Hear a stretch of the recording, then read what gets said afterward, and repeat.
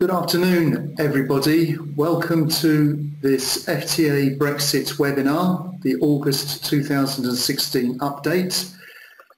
You're very welcome to this event. My name is James Hookham. I'm Deputy Chief Executive and I will be hosting and chairing the event this afternoon. This is the second such webinar that we've conducted to keep members posted on what we know about the Brexit process. And our intention today is to give you an update on the various issues that we are aware of and effectively let you know as much as we know about the what is a very complex and convoluted process. But in response to events that have taken place since our first webinar back in July, and also to the feedback we had from delegates that attended that webinar, we are going to focus on two particular issues in the course of the next 30 minutes or so. That is an update on the implications of the customs union that the UK enjoys with Europe and the implications of various statements that were made over the course of the past month or so by ministers, and have a hard look at one of the most important trading markets for us and their reaction to Ireland, to Brexit, and that is, of course, the Republic of Ireland. So I shall be joined by my colleagues Pauline Basildon in Brussels and Neil MacDonald in Dublin, who will be sharing their thoughts with you on that process. We will conclude with a question and answer session, at which I will be joined by my colleague Chris Welsh, and so we will be hoping to offer you everything we know on these various issues over the space of the next 30 minutes. Just a few house rules before we get going. Could I ask you to keep your microphones and telephones muted to avoid feedback? This webinar will be recorded and will be made available for download through the FTA website in a couple of days' time, couple of working days' time. And the third point is that regrettably we won't be able to deal with any technical issues you have in terms of following the webinar, so I hope the technology is working for you, but we will of course be open to your questions. And I hope that you've worked out how to use this on the webinar interface, but please use the messaging board in order to input your questions to us. Keep them as short and specific as possible. We will answer as many as we can as we go through the interface, if not through the question and answer session at the end of the webinar, and those which we don't have time for, we will provide an answer to and include those in a document that will be posted on the website in a day or so's time. Now, we understand that many of you are joining us for the first time on this webinar, in which case welcome. We will give you details of further webinars at the end of the session. But just as a quick recap, and I think this is fairly evident to most people that are following the story, the decision of Britain to leave the European Union will have a massive impact on all segments of FTA membership and the logistics industry in general. FTA has set itself the mission of leading on logistics as far as Brexit issues are concerned, and we have produced what we call our ABC guide to try to map out the main issues of concern to members at this point in time. We are using this as a selection of headings under which we are tracking progress, and I will in a short while go through each of the items in that guide just to update you where we are. Now, as I said, this is the second of a series of webinars that we are planning to hold as the principal way of keeping members up to date on developments. We'll share with you the dates of future webinars at the end, but if you missed the first webinar, then please do have a look, if you wish, at the address given, download it from the website and catch up on what you missed. It's perhaps an understatement to say that the political situation is very fluid. Since our last event, we've obviously had new ministers and new departments appointed by the new Prime Minister, Theresa May, and that very much reflects the new challenges that the government is facing in respect of actually exiting from the European Union. At the same time, on the continent, there are new power dynamics playing out, new politics playing out not least in some of the major economies, in France, Germany, and indeed in Italy, where there are elections either coming up or possible in the next 12 months. And this indeed will change the landscape in which the UK is negotiating. However, and as I think, as you know, the formal start of exit proceedings has not yet been commenced.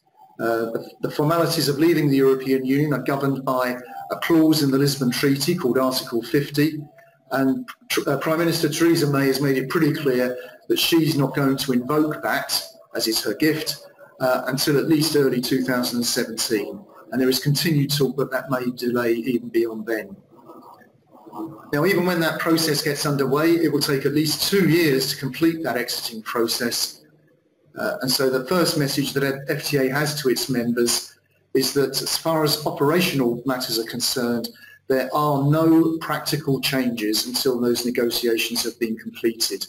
And it is really important that members are not beguiled by the suggestion that now that we're leaving the European Union, none of the rules apply. They do, as do the penalties, and the government has been quite clear that nothing changes in the interim. So EU rules and obligations remain in force for now, and our message to members, as suggested there, is keep calm and carry on. We will certainly make it our objective to let you know when things do actually change. So as I said, FTA has attempted to put its arm around the various issues that Brexit raises for logistics, and we've listed a selection of issues we're particularly anxious to track and to follow, and I'll very briefly highlight some points here. Access to the single market is the key, the crux issue, but quite apart from our trading relationship, FTA is also following very closely the consequential issues on this around the freedom of movement of people, and in particular the status of EU workers currently resident in the UK and their eligibility to continue working in British businesses, and likewise the continued ability of employers in the UK to continue to recruit non-UK nationals to work in the UK. And that is of course an absolutely essential requirement so far as the recruitment of drivers in particular is concerned into the logistics sector. Border controls remain an important issue, although they are outside the formal Brexit process. The relationship between Britain and France over the juxtaposed controls in Calais is playing out as we speak. At the moment, some real difficult situations there for members moving trucks across that border. So we are keeping that strictly, very carefully under review. It has been suggested it will become a feature of the French general election or presidential elections next year, but at this point in time, none of the controls are being reviewed. And despite the pressures of migrants, there is no suggestion yet that the borders are going to be relocated back to Britain. One of the main issues we're talking about in a little while is the customs issues, and I'll introduce Pauline in just a moment. Unfortunately, we're none the clearer at this stage as to the precise timings of changes that might be made to domestic legislation because of the revocation of the European directives and regulations. This will be a critical issue to many FTA members, and as soon as we are able to provide more light on what the timetable for this might be, we will let you know, because it may not simply be a cut and paste exercise into domestic law. There may well be some selectivity about which laws made under European rules are actually reenacted under UK law. And if that does take place, that will be critical for FTA to influence, and we will advise you accordingly.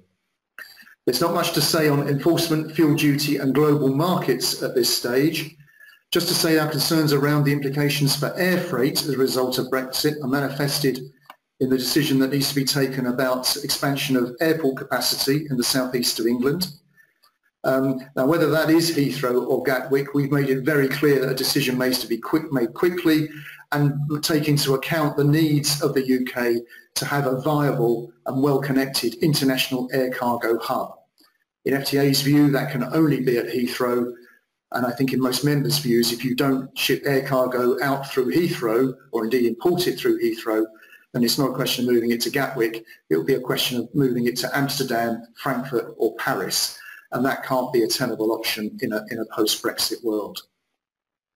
Our second item that we're going to cover in some more detail is, as I said, the implications for Ireland.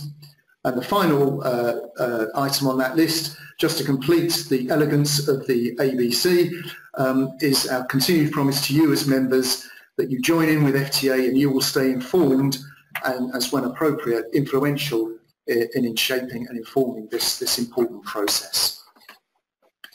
So we will keep you updated on Brexit under those headings, and what we've done today is to select two of them for further investigation and explanation. So I'm now going to hand over to my colleague Pauline Bastardon in Brussels to take a detailed look at some of the customs issues that we're dealing with. Pauline. Thank you very much, James. So indeed we're going to have a look at the benefits of being in a customs union with the EU, the pros and cons of staying in this union post-Brexit, and we will also look at the practical implications for shippers, logistics providers and operators. So there have been quite a few recent developments indeed over the summer. In July you might have seen that the International Trade Secretary called for the UK to leave the EU customs union as soon as possible, because that was felt to prevent the UK from being able to secure trade deals or the trade deals it wanted with third countries. FTA reacted with a press release at the time warning government that this could actually create great uncertainty, particularly for shippers, but not only, and have a massive impact on exports and imports. Basically leaving the customs union before a replacement solution is in place, we feel is a bit premature. But we're now going to have a closer look at what's at stake and longer term whether we should stay or whether we should go. But first, the customs union, how does it work in practice? Well, today all the EU-UK trade is tariff-free, and it requires very minimal paperwork, almost as if you were in the same country, really. The trade and customs arrangements with the rest of the world are defined at EU level. What that means in practice is that tariff levels for trade with the EU are set at EU level for the member states, that all the trade agreements are negotiated and concluded at EU level on behalf of all member states, including the UK. And that also means that the UK is bound by EU customs and trade rules. What is interesting to note is that already countries that are not part of the European Union can be part of a customs union with the EU. And of course we can think about the example of Turkey, which has been in a customs union with the EU since 1995. But what is at stake for the UK? Well, the first thing, of course, is the freedom to adopt our own trade deals, and most importantly, to set our own tariff levels.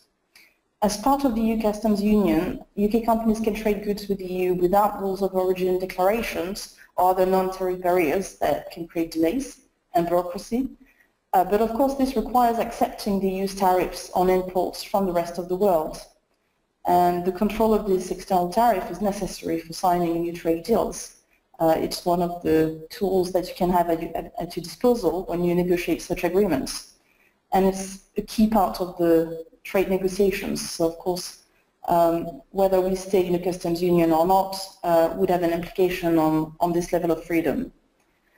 What's at stake as well is the competitiveness of British exports towards the EU, but also other developed countries. The affordability of British imports. Many UK shippers actually use material or products that come from third countries. So obviously making these affordable is very, very important going forward. But it's not only about the quotas and the tariff barriers, it's also about the non-tariff barriers. And by this we mean things like requirement to pay customs duties at borders, to provide rules of origin declarations, to declare VAT prior to sale, and so on. All these barriers, which are not related to the tariffs, can account for about 60 to 90% of trade costs, according to UN research. So it's going to be pretty fundamental going forward. We can have a look at the existing customs arrangements with the EU and existing models with developed countries, because these will give us an insight as to what could be a feasible option for the UK going forward. Of course, the most integrated model is to be in a customs union with the EU. Turkey, as I said, is a good example. The customs union with Turkey covers all industrial goods, but does not address agriculture, for instance, except processed agricultural products, or coal and steel products, or public procurement. So there are certain limits in terms of scope. It sets common external tariffs for the products covered, meaning that, of course, the level of freedom that Turkey, for instance, has is limited in this field. It forces the Turkeys to align to the acquis communautaire in several essential market areas, notably regarding industrial standards. Tariff levels, well, in general, they are known, and there are no non-tariff barriers. So this is quite, if we go back to the previous slide, please. Then you have the second range of agreements, which are free trade agreements, the middle ground, if you want.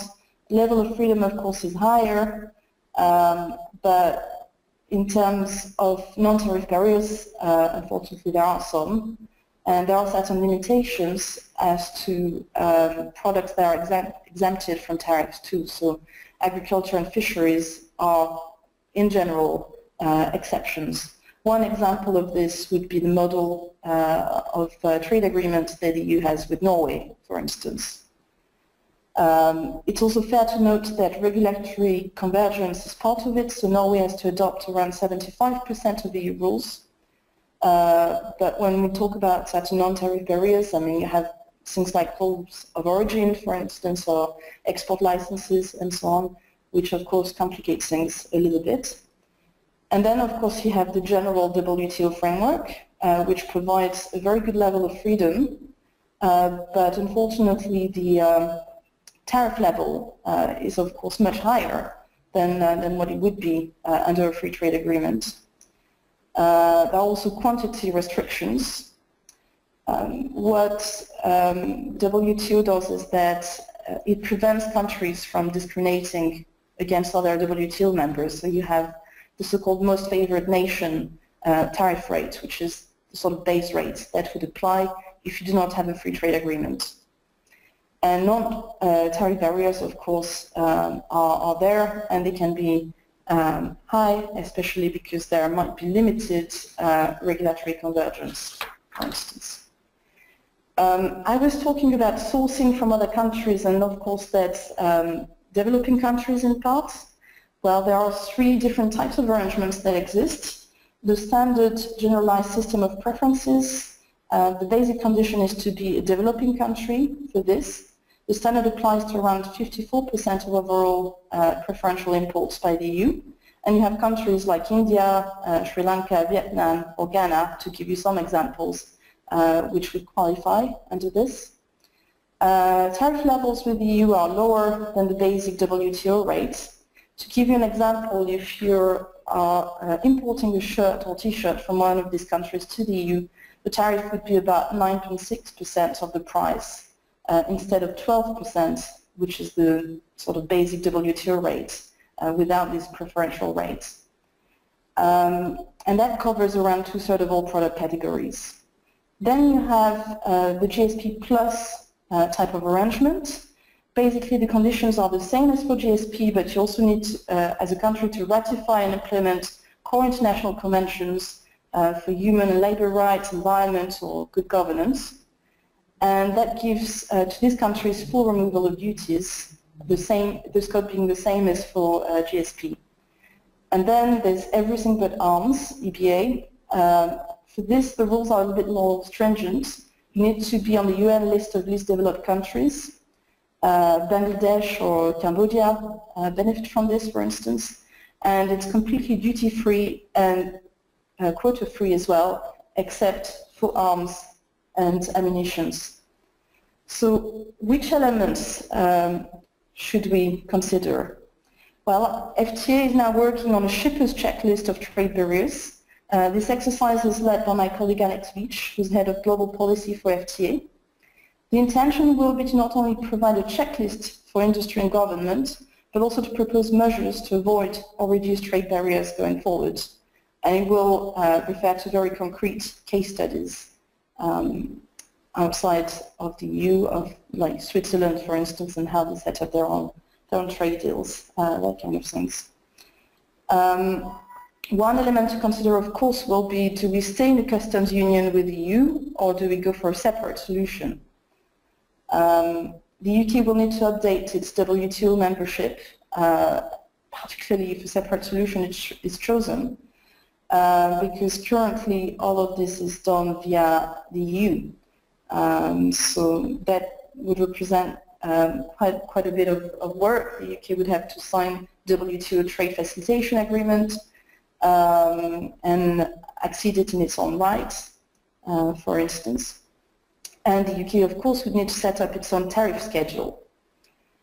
But we should not neglect non-tariff barriers, which are key, as I mentioned earlier, such as infrastructure connectivity. We need to have good port capacity, good links also from an aviation point of view, so Heathrow will be crucial. Customs red tape and border delays will be essential to keep to the minimum as well. And country of origin rules for re-export to the EU, for instance, will be important to look at to ensure that inward investment to the UK is encouraged. There are other elements that we are going to look at, and all of this will be part of our checklist. I'm now going to hand over to my colleague Neil in Ireland, who's going to tell you more about options for UK-Irish trade. Good afternoon, everybody. Ireland obviously is one of the countries most impacted by the prospect of Brexit, as we are mainly a buyer of goods and services, but we have traditionally maintained a very large balance of payments surplus with the rest of the world, but particularly with the UK. In the case of the UK, most of our trade, anecdotally, is skewed towards lower value-added products, and that's obviously, they are more susceptible to currency fluctuation. Since we split from sterling in 1979, we've maintained a monetary policy of trading from a weaker currency against the UK, and the real worry is that the higher exchange rate we're seeing now will become the new normal. And if you see from the chart that follows this one, since 1979, really until the Great Recession started in 2008, the Irish currency, whether as the pound or as the euro, has traded below parity or below the rate we initially broke the sterling link at. For the last 8 years, we've largely traded above, and if this becomes the new normal, it is going to have an impact on our trade with the UK. Now, aside from the risks and issues that Pauline has been speaking about, but there are a number of these that are unique or almost unique to Ireland. As a country that enjoys such a large balance of payments surplus, we do trade, we export a very great deal. And because of that, our international fleet, it represents a far larger proportion of our fleet. Almost 2/3 of our fleet is international, as opposed to just about 10% of the UK operational fleet. This will impact particular issues such as cross-border trade between the Republic and Northern Ireland. It is taken as read that Northern Ireland and Republic hauliers engage in cabotage. A lot of hauliers in the Republic will say that Northern Ireland trucks don't even bother to cross back. The enforcement of cabotage has been a significant issue, always in the Republic. But what is going to happen in future will only be clarified once we see the conditions of exit of the UK. Also, there's an issue, for instance, for the fishing fleet, which lands a great deal of produce in Donegal and drives to Dublin or Rosslare through Northern Ireland. when these vehicles are transiting a non-EU country, what sort of administration can we expect, and how burdensome is that going to be? Similarly, when we look at transit through the UK or deliveries to the UK, at the moment, that's not a significant issue in administrative sense for Irish hauliers now. Will the administration of that become more burdensome, and if so, will hauliers pivot towards Rosslare Cherbourg? For those who aren't familiar with it, Ireland and the UK have since 1923 enjoyed what is, or put together what is known as the Common Travel Area. It's not established in Irish or UK law per se, but it is recognised by the EU treaties. And a key question once the Brexit negotiations are proceeding is if the EU 26 or 27, the countries negotiating with Britain, if they accede to retention of the CTA as it is now, will it be at the expense of something else? And if it is at the expense of something else, will our access to the continent be affected? Now, there are a number of trade risks which are immediate, and obviously the ones which Pauline has already mentioned are the reintroduction of border controls, but also the reintroduction of customs procedures, tariffs and VAT. And Pauline glossed over the point slightly, but she did mention it. Even we have to be wary of a situation where there is a tariff, but the tariff is set at zero, because even the administration of establishing a zero tariff could impose a significant paperwork burden for hauliers and shippers. It may also be that the UK will change their regulatory environment, and that therefore Irish exports will have to meet both EU and UK regulations. There has been much talk about social regulation in the UK. There is an extreme danger, I would have thought, of heightened competition in the UK market if, for instance, they depart from such things as the Working Time Directive. And all of these risks are most acute for the most price-sensitive sectors: agriculture, food, drinks and base metals. There are a number of longer-term risks, trade risks, which aren't really possible to quantify at the moment. But for instance, a great number of the drivers employed by Irish businesses are EU drivers, but also quite a number of them are non-EU from the Ukraine and South Africa. What, if any, will be the restrictions imposed on the movement of these drivers, non-Irish drivers driving for Irish transport entities in the UK? We don't know. There is also, we've seen a lot of movement in the insurance market lately. If there are restrictions on UK passporting of financial services, the number of UK insurers selling products into the Republic could drop. I mentioned earlier on the current volatility of sterling. If this was to become a long-run trend, that would have severe negative implications for Irish businesses. Much of the governing law for shipping and admiralty law is English-based. If the UK does withdraw fully from the customs union, are we going to have a dual regulatory environment? And if so, there remains a possibility of, or there is a likelihood of, legal uncertainty into the future. An example of this would be that Brexit could trigger what some of you may have in contracts known as material adverse change clauses, where one party decides that the terms of the contract have been materially changed by some external event. On the longer term Still, we have the possibility that if, as I already mentioned, the UK was to depart some of the social chapter legislation, you could have a situation where Irish businesses might decide to relocate into the UK, as we previously used to have haulage businesses relocating to Newry in Northern Ireland. Similarly, if the UK changes their public procurement or state aid rules, which they would no longer be bound by if they exit the EU, will that make life much more difficult for Irish businesses tendering for UK contracts? As Pauline already mentioned, tariffs might apply to energy imports, Irish energy imports from the UK.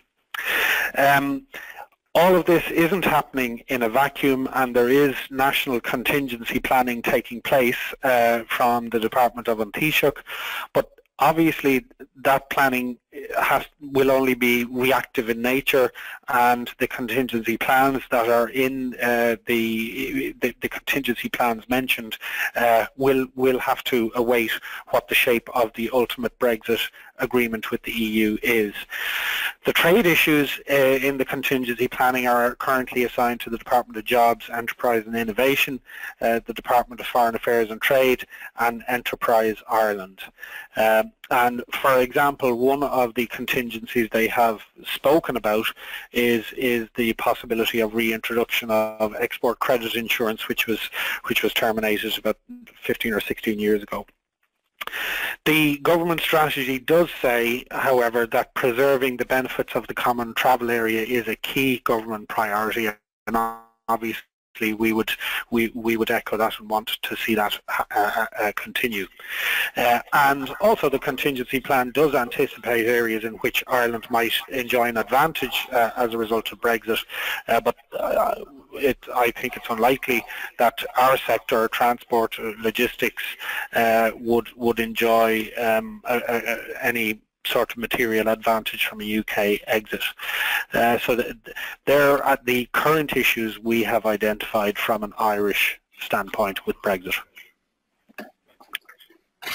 Thank you very much indeed, Neil. I hope members found that those two presentations enlightening and useful. It is just after 4 o'clock, but I see we still have a significant number of attendees on the line, so I think we'll have time for just one question from those that have been submitted through the web platform. I think this one's going to come your way, Pauline, because it refers to some of the customs procedures I think you were talking about. Mr. Frank McGuinness asks, will UK companies have to use the ATA carnets for exhibition goods travelling through the EU? And if so, will they have to go through customs at each border? I guess that's a bit of a, it depends, doesn't it, Pauline?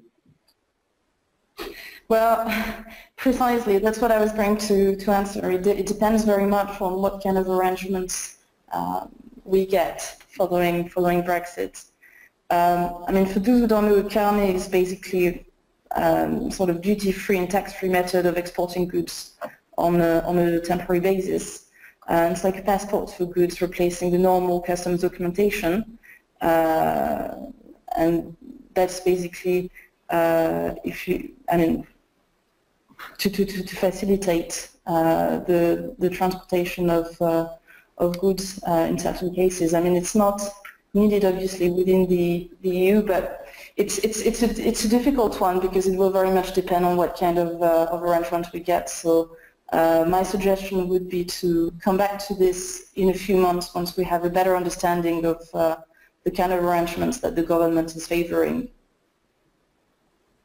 Yes, indeed, and I think, thank you for your question, Frank. I'm sorry we haven't been able to give a definitive answer, but I think your question captures the uncertainty for British business, indeed Irish business, because that clearly there will be cost implications, training implications for drivers, never mind back office implications if the paperwork increased. So business needs plenty of notice if those changes come through. But of course our first position would be that movement of goods is as easy across Europe as it is now. And that's the ideal that we continue to need to press governments to achieve. But whether that is achievable within the restrictions on freedom of movement of people and all the other constraints that Europe might put in place, well, that has to remain to be seen. That is the heart of the Brexit negotiations.